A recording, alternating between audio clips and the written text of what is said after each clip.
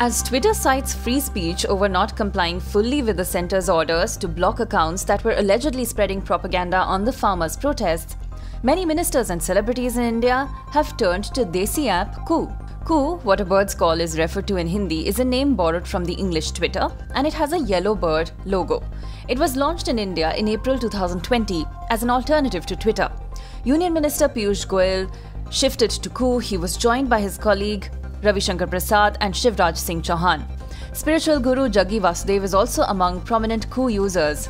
Koo won the second prize in the social category after Chingari in Atmanirbhar App Challenge in August.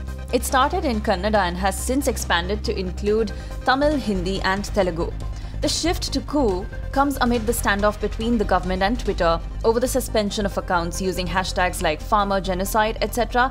to amplify false information on farmers' protests. The government had controversially named Caravan magazine and some journalists in its gag order as well.